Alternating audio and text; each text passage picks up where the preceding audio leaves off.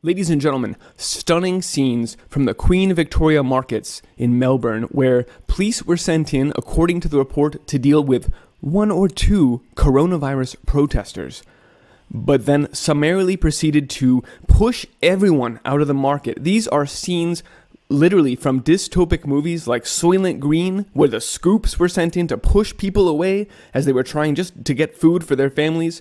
What is going on in Australia?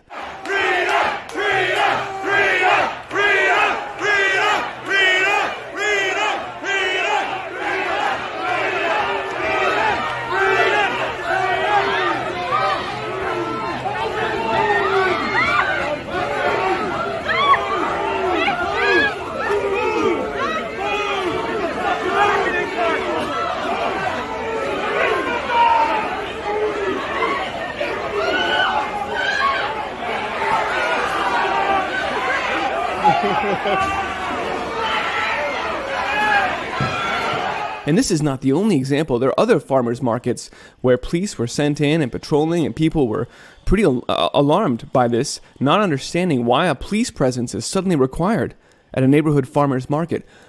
And there were no protesters there. Why are police suddenly being sent and using force at places where food is available in Australia? I would suggest that it has something to do with this report, and many like it. Warning, Australia is running out of rice, and may be completely out by Christmas. And furthermore, they're shutting down the beef industry right now at the same time. Australia is a bellwether for the rest of the world as we watch our crops devastated by the grand solar minimum and exacerbated by a deliberate destruction of our food supply in order to take total control. Let's talk about that. I'm Christian, and this is the Ice Age Farmer Broadcast.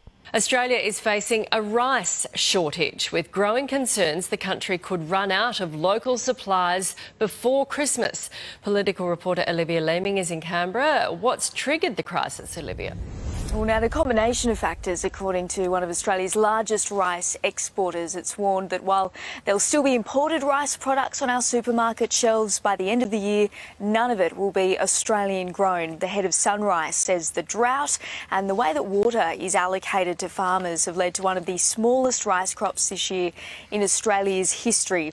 Earlier this year, the Prime Minister had to ring the President of Vietnam to ensure that Australia could still import rice from an Australian-owned factory over there after it banned rice exports to shore up local supplies. Yes, Australia running out of rice. We may be completely out by Christmas, and that's why the PM was on the phone with Vietnam earlier this year, making sure that even as they announced an export ban because they needed to make sure that Vietnam could feed their own people, so we're going to just stop exporting, even though we're the #1 producer in the world.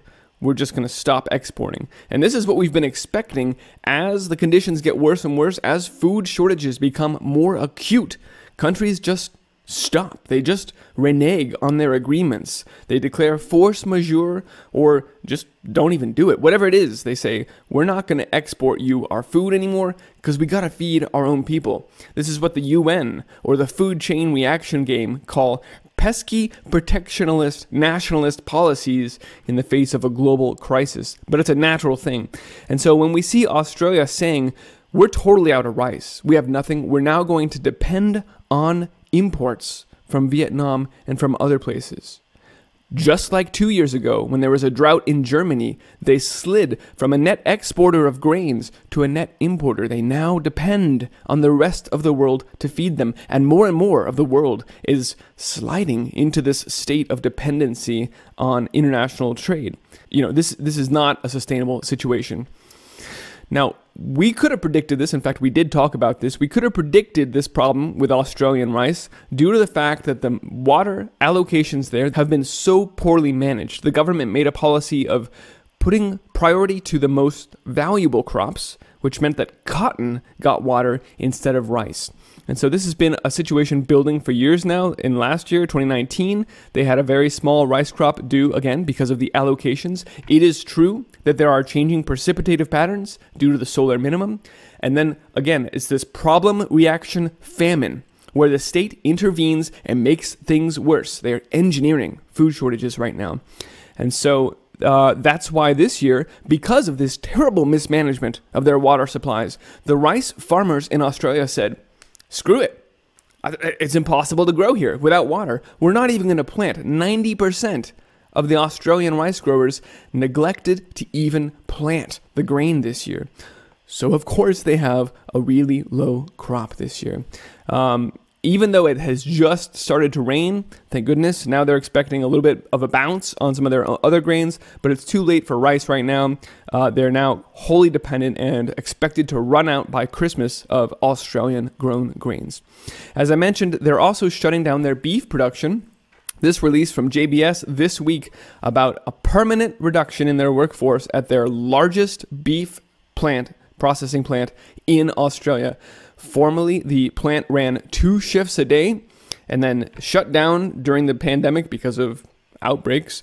But now they've been slowly trying to spin back up. They were staggering shifts for a bit. At this point now, they've decided to permanently lay off 600 people.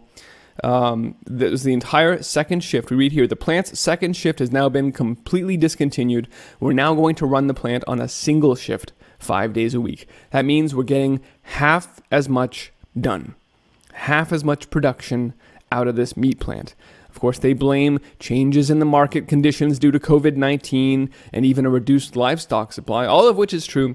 But the bottom line is that, as we're seeing throughout the world, meat factories are being shut down, and this is causing tremendous and lasting impact on the production of protein. But that's all right, because more and more we're just seeing, as this new report from PBS says, we'll just turn our trash into food. This upcycled food. We'll use the insect-based protein that the UN has been pushing for years, and this new upcycled food making trash into food. That's how we're going to feed you going forward, because it's not going to be vegetables and fruits at farmers' markets anymore. No, police are going to be there, and it is... this is really telling, ladies and gentlemen, when you are expecting to enter food shortages and lasting impacts to your food supply, you need to slowly get people used to the appearance of police at food distribution points. And that's why they're appearing at farmers markets right now without reason. It's because the reason is in the future. This is setting the stage for what they know is coming. They are preparing. And so too must you. Start growing food today. Start putting it aside, saving seeds, more than anything, telling people around you that this is coming. Because, folks, it's getting ugly rapidly. And Australia offers us a glimpse, weeks, months perhaps, into the future. But everything we're seeing there is rapidly coming here. Police just running over and beating people in the streets, because we need to get these people in line. We need to get them used to the fact that force will be used going forward, particularly at farmers markets and grocery stores. When people go hungry, we lose the order in the streets. And for that, we need to brace with increased police presence. We're seeing that now. Ladies and gentlemen, you can find this report and all my reports on iceagefarmer.com. If you appreciate this broadcast and the information I bring you, you can support this work. Visit iceagefarmer.com/support for a few ways of doing so, including patreon.com/iceagefarmer, maybe the easiest. But I thank you for helping me spread the word about this. All right, folks, let's go build great things, grow abundant, nutritive food, and raise awesome animals. Be well.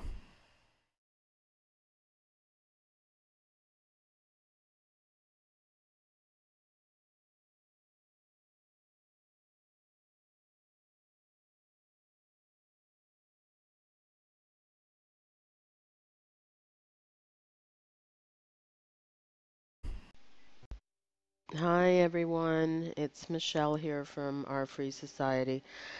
I decided to do an audio instead of doing my usual slides. I know you probably may want to hear from me more vocally, but I get very anal about these things. I just wanted to say some things before I show you the video from the Ice Age farmer, because I want to make clear what I believe, and I don't think people are reading my notes in the description. I always write notes about each video and what I think about it. Sometimes I put slides in, but most times it's my content comments are in the notes.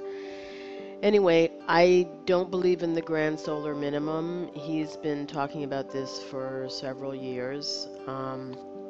I don't believe in climate change anymore, and I used to be a diehard climate change believer before I woke up to the truth that it's the evils that are doing this, using their weapons. They have weather weapons. They've had weather weapons now since approximately the mid to late 40s. So all of these weather anomalies and catastrophes that you see all over the world and have been seeing all over the world for years is due to the evils doing this on purpose. And as far as droughts and stuff like this, they can do the same thing. They can stop rain, they can make huge storms of rain. It's really quite disconcerting what they can do. Not to mention their spraying of chemtrails, which includes several chemicals, and most notably aluminum, which is known to cause Alzheimer's, and would also help 5G to track you. I can't remember if it's the nanos or it's just the 5G in general.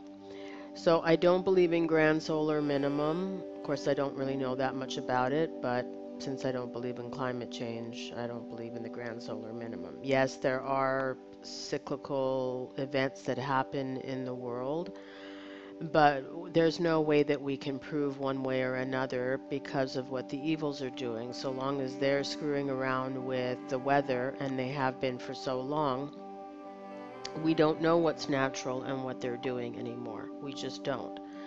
And they've been trying to kill off the sun as well, and I'm sure that the sun is trying to fight back because that's what nature does. It tries to fight back.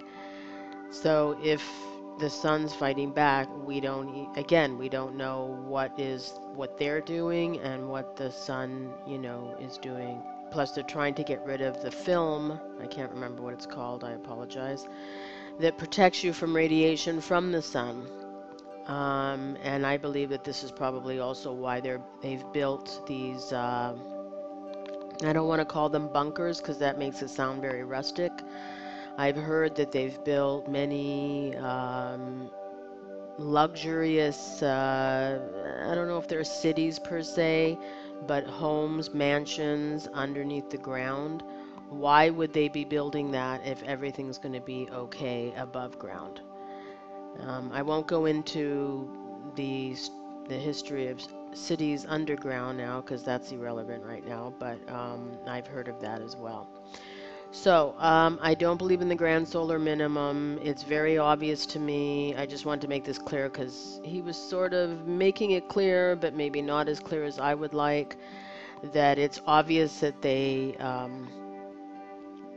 brought the cops in to harass these people. They do not want people buying fresh food. They're trying to get them to steer away from the fresh food. The insects part that he talks about at the end, that was already discussed in Celeste's video. I hope that you've watched it.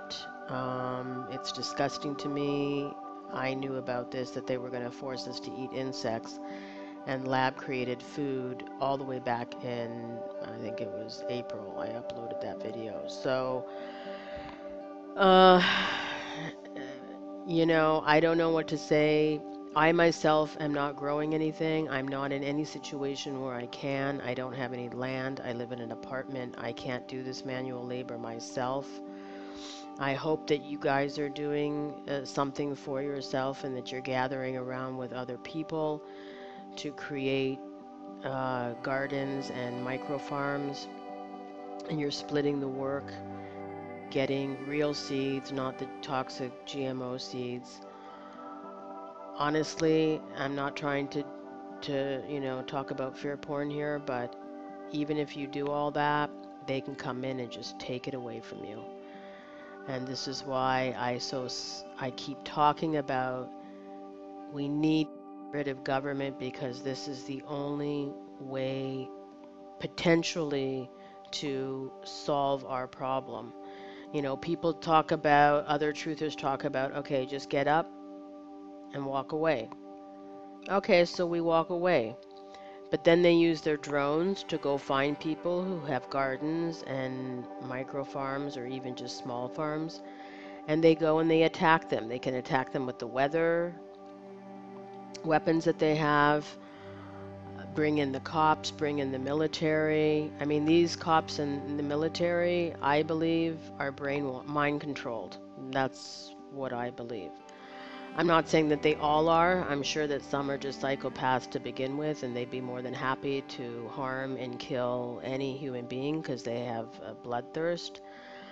But the other ones, I'm pretty sure are, and also people who go along with the crowd. This is the thing. This is what the whole thing is. It's I don't even want to call it communism because, as someone pointed out in another video yesterday, I'll be uploading that soon. Actually, it was Mark Passio.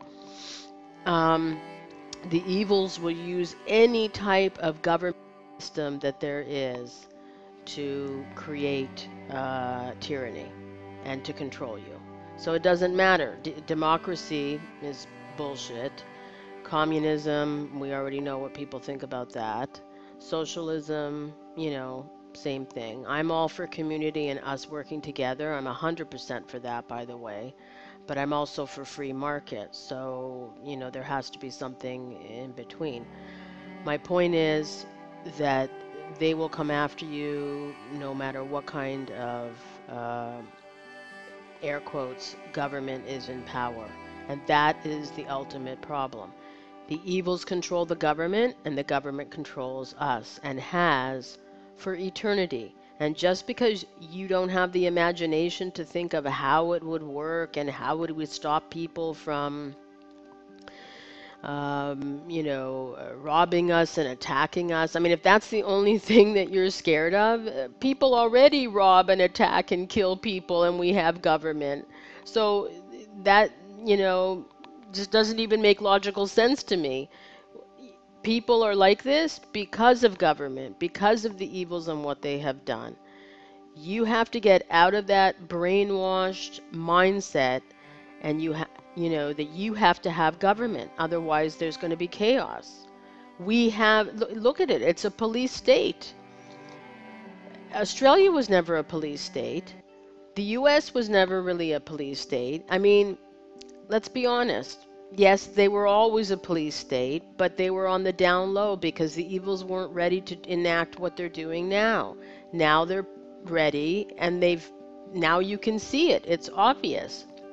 But if you were awake enough before, and you were aware of your surroundings before, and you actually believed in freedom, and you felt freedom inside yourself, you would have known that no, even before, you couldn't do anything without the permission of government. And the stranglehold just became worse and worse and worse. Look how many laws they put on the books. You don't need that many laws. You need just a few laws. The laws of nature. Don't do harm to someone else. Doesn't matter what it is. Stealing, attacking, raping, my body, whatever, killing. That's it. That's all the laws that you need. You don't need 20 million other laws. When you have that many laws, you know that you're in a prison system. This is all I wanted to say. I don't want to go on because I could go on forever, and I don't want to, take up your day. But what's happening in Australia? It is going to happen to a country near you. I don't care where you are now. This is what's going to happen. Why they're going after Australia and think that they're just going to be able to do it so easily to Aussies, I don't know. If you know the history of how Australia even got created, it was a very interesting movie I saw many, many years ago. Basically, all of the criminals, and I say that loosely in air quotes because, what they call a criminal, I wouldn't necessarily call a criminal. They sent them and shipped them off to Australia, and that's how they created Australia. So Australia was originally a penal colony, and I don't know if that's why they think that they can do all this. Anyway, I hope you're okay. Please try to keep strong. Really, people who say to me, what can we do? And then just shrug their shoulders. I mean, you might as well just give up now and go bury yourself and not even watch any other videos because you've already given up. I'm not going to give up until I'm dead.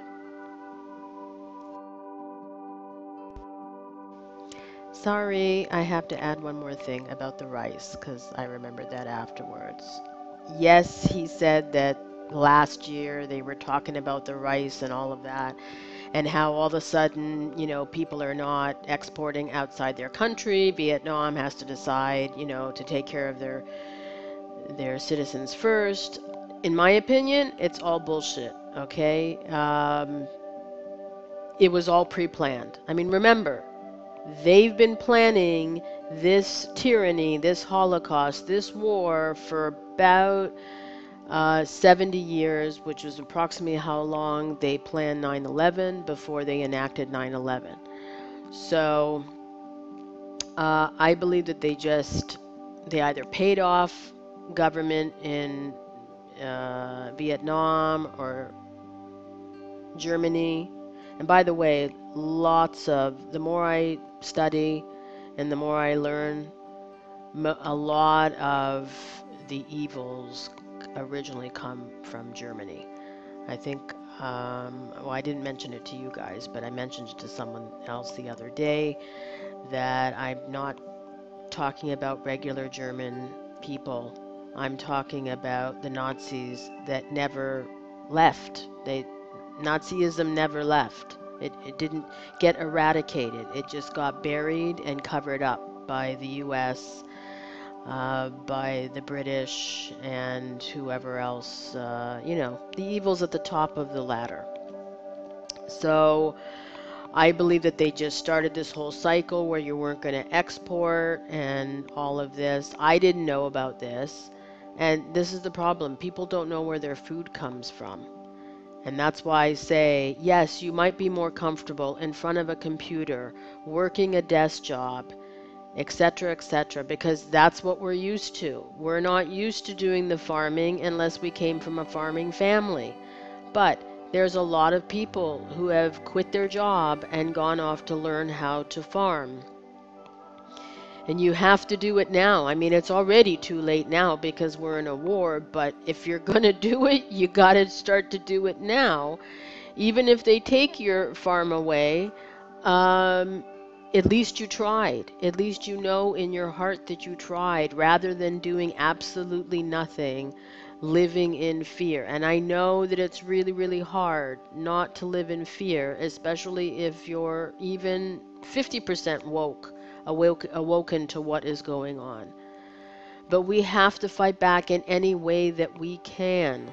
And this is one way to do that, is by creating our own food, raising our own livestock, learning how to do all the things that our generations previously knew how to do, no problem. And of course, to do it better, without chemicals, without pesticides, and, to try to clean the earth and make it nutrient dense. I have added some extra links to things on my wedeservehealth.com site. I don't know if people go on there.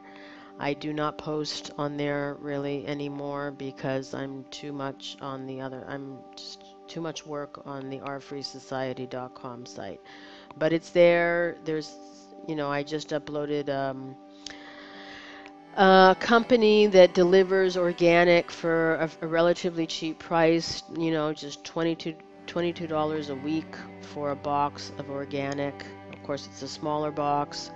It's not perfect looking organic. It's kind of the type of organic, vegetables that they throw away, but you get it for a cheaper price, and at least it's organic. I still believe that you need to grow your own, because you have no idea what these organic farms are doing themselves unless you go, and you don't want industrial organic farming. You absolutely do not want that. If you're near a farm, even if it's an hour drive away and you've checked them out, you find out what kind of water they use to irrigate, what they're using for fertilizer, if they can even prove to you that their soil has nutrients in it. You would see lots of worms if it was nutrient dense. Most of these organic farms, the organic produce that I've tasted, tastes no different to me than the toxic garbage with pesticides. And that tells me also that they're picking it before it's ripe. You cannot be eating produce before it's ripe. This is rule eating properly 101. This is the reason why you're not getting nutrients. Even if the soil was nutrient dense, but then they picked the produce early, you know, because they're afraid it's going to get squished in transit, it's useless to you. It's useless. Not only is it not going to taste good, it's not going to have the nutrients that your body needs. Remember, food is medicine, and people don't know that, and if you don't, please start to research this. One of the reasons why, sorry, that's my phone, one of the apps going off. You know, this is how we have to learn how to heal our bodies. Part of the way, not the only way, but it's a big, huge part of it is eating proper, healthy food, which we have not had access to because the evils have been poisoning us for so long. Okay, so this is the end of this one. Thank you. Have a great day, night, wherever you are in the world. My heart goes out to you, and I'll continue doing what I do.